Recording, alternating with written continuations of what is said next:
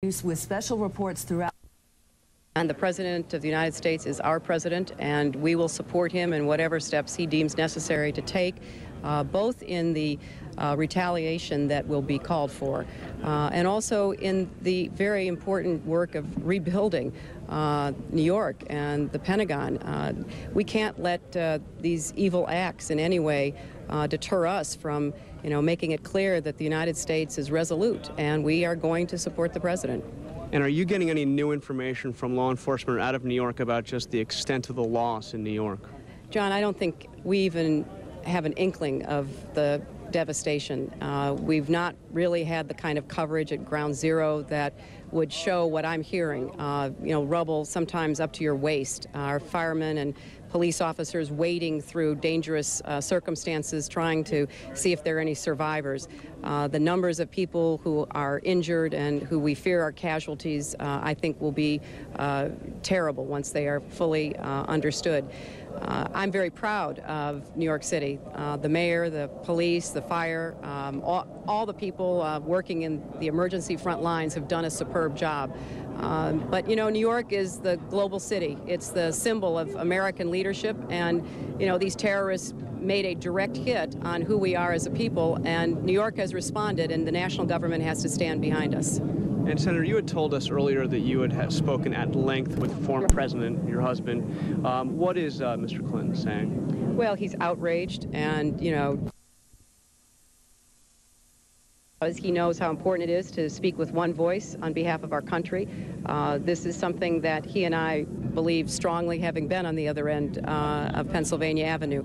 And let me say, too, that our country not only has to retaliate directly against those who perpetrated this attack, but we have to make it very clear that we cannot permit any state, any government, any institution or individual to pursue terrorist aims that are directed at the United States or any country with impunity. So I'm hoping that this is the kind of dramatic, terrible catastrophe that unites the entire civilized world, so that it's not just an attack on the United States, it's an attack on everyone who cares about, freedom and dignity and justice and humanity. Now, we're told that the Congress has never been evacuated before, not during the War of 1812, not during the Civil War. This was an extraordinary day. Of course, you are coming back. We had the display of unity on the steps of the Capitol. But is any business really going to be able to be done here? I mean, we've entered a new phase here, haven't we?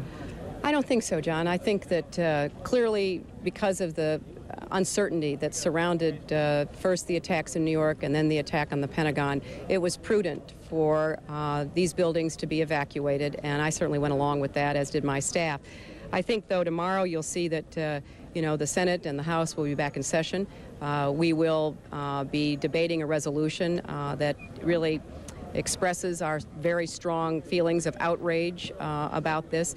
And then we're going to be getting down to the hard work of determining what we need to do. I've, told my colleagues that this is the kind of devastating attack and loss of life that is almost beyond imagination. And, New York is going to need a lot of help. I was pleased that, we asked for an emergency declaration of disaster. I talked with the governor, and he's been extraordinarily involved in all of this. But we're going to need the federal government, the entire nation, to stand behind New York. Okay, well, Senator Clinton, we thank you very much for joining us. I know you've got a busy time ahead of you. Thank you. And Wolf, back to you. Thank you very much, John. Just to remind our viewers, we're standing by in about 24 minutes or so. President Bush is expected to be in the Oval Office to address the American public on this tragic day in U.S. history here in Washington at the Pentagon early this morning. An American Airlines Flight 777, a Boeing 757 en route from Washington Dulles Airport to Los Angeles was diverted after being hijacked and was slammed in, crashed into the Pentagon earlier this morning.